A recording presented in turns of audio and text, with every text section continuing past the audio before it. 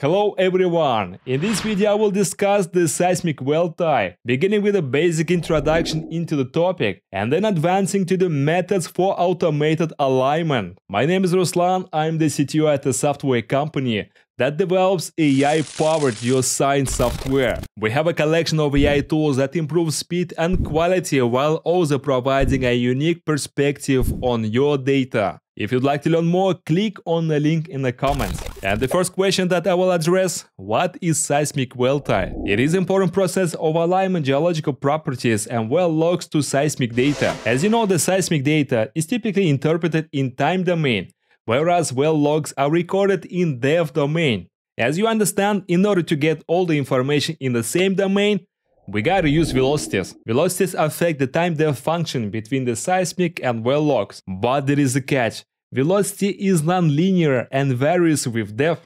Obtaining a precise velocity model is extremely difficult. And you might have a question then: why do we need a precise velocity model? A precise seismic well tie is required for reservoir characterization, seismic inversion, and seismic processing. Let's take for example horizon interpretation, which is the process of matching stratigraphic markers from wells to seismic reflectors. Without proper alignment, we would not be able to resolve those reflections that are associated to oil and gas bearing reservoirs, which kinda defeat the purpose.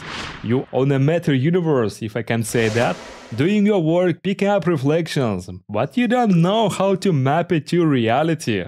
Okay, let's go into the seismic inversion. You know that extracted wavelets are combined with the reflection coefficients to generate synthetic seismic, which is then optimized to get elastic properties. Most seismic inversion methods require a wavelet with accurate phase and amplitude estimation.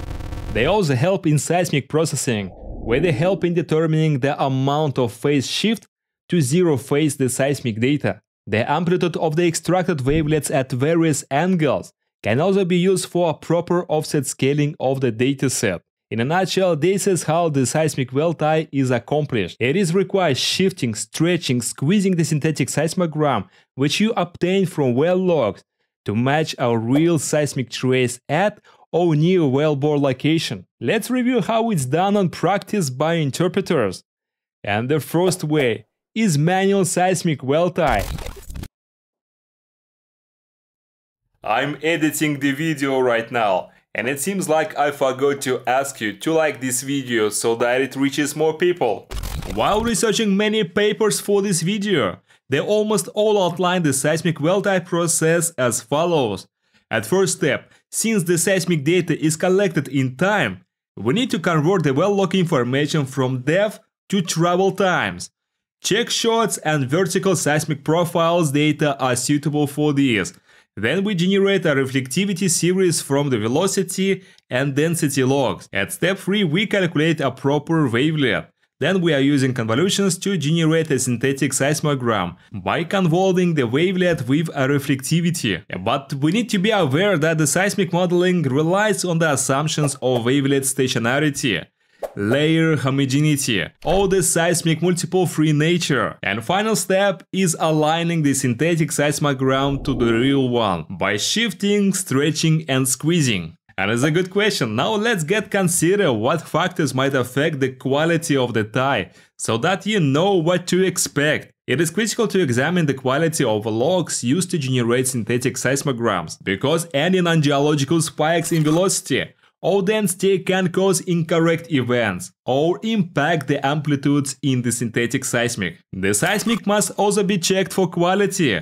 The synthetic seismic cannot be expected to match the real data if it is affected by residual multiples or has a lower signal-to-noise ratio. There are also pitfalls associated with the phase timing ambiguity problem. It means that the data might be tied reasonably well with wavelets with various phases and timings, which is not correct. More than that, logs are frequently measured around the formation of interest.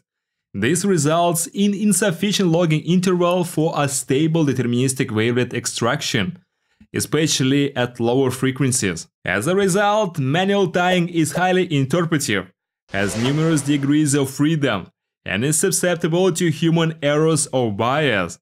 Moreover, potential noise in the data, as well as various sources of uncertainty, can further complicate the task and make it time-consuming and frustrating for the interpreter. In order to ease the seismic well tie, numerous methods for nonlinear alignment have been presented. Let's start with analytical methods, and then we'll transition to machine learning. Most of the automated well tie methods that have been published so far focus on finding out time-depth relationship. The main contributions use constrained dynamic time warping to stretch and squeeze the synthetic seismic. Then the others took the DTV approach to a case with more than one well. A 2020 paper suggests a way to automatically connect synthetic and real seismograms while maintaining waveforms and determining wavelet phase. I know a good place to look if you want to see how the DTV algorithms for seismic well tie works in practice. Here are the GitHub account and repository where the DTV solution was tested and found to be effective. I didn't try it, but it appears to have a synthetic well log generation and dynamic time warping for automated well ties. The link in the description. While DTV, as the most widely spread method, shows encouraging alignment, when we compare the results of DTV to the results of machine learning seismic well tie, we can be certain that machine learning will outperform. Let's move on to the machine learning based solutions. As we've seen that we need to align synthetic seismic with real seismogram, so that we might approach the problem as a 1D pattern recognition problem. There are different algorithms, of course, including the long short-term memory, the recurrent neural networks, and the temporal convolutional neural networks that appear to be as suitable solutions. Others used combination of recurrent and temporal convolutional neural networks to convert sonic logs from depth to time. They were also an attempt to use a physics-guided convolutional neural network to estimate the time depth in the absence of bias-free human-interpreted labels. And there are 3 papers that I carefully chosen to be reviewed in my following videos. They clearly demonstrate how machine learning outperforms manual and analytical solutions. This was a summary of Seismic-to well tie, including theoretical background and current state-of-the-art solutions. Let me know if you enjoy it. And please feel free to suggest other topics that you might be interested in. Meanwhile, in this video you receive a comprehensive overview of seismic facies detection, its pitfalls and current state-of-the-art solutions.